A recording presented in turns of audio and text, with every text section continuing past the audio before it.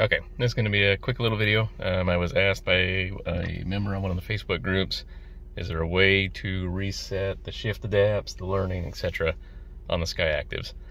There's really easy if you have the Mazda software. Most people don't have access to that.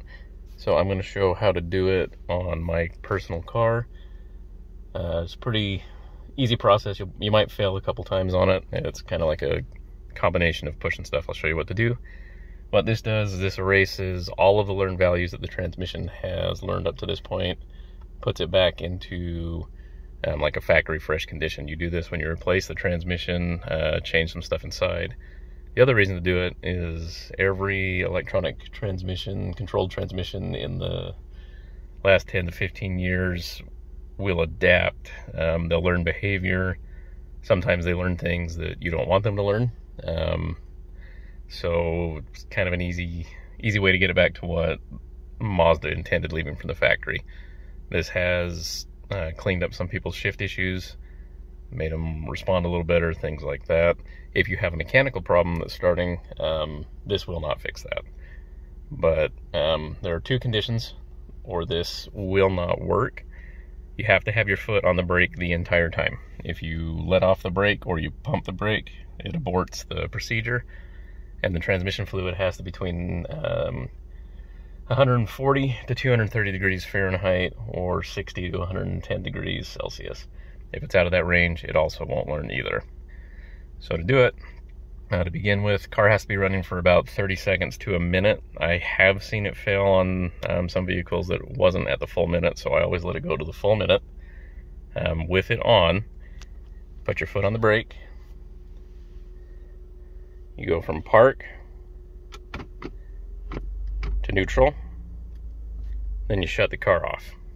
It won't like that at all. Then you take the shifter, move it down, and hold it for 5 seconds in manual downshift. It has to be in that position for at least 5 seconds.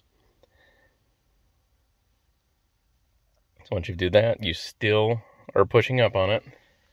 Start the car, or attempt to start the car. Will not start, hates that. Then you move it from this position that it's in now back over to neutral. So you're back in neutral. Then you start the car. You then take from neutral position, pull it down to manual upshift, hold it for 5 seconds. That's what your display will look like.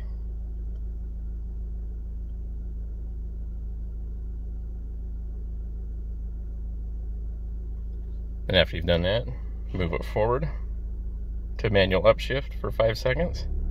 Now the idle raises on its own. That means it's learning right now.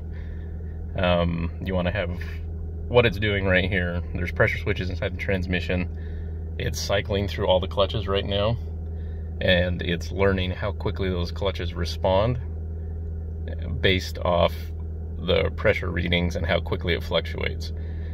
When you're doing this, you want to let off, so it's just in manual mode. You don't hold it one way or the other.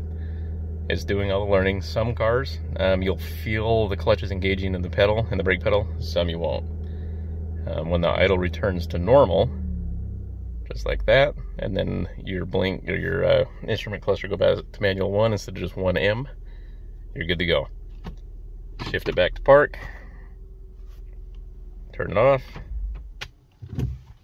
and you're all set. There is something that can happen if the test aborts.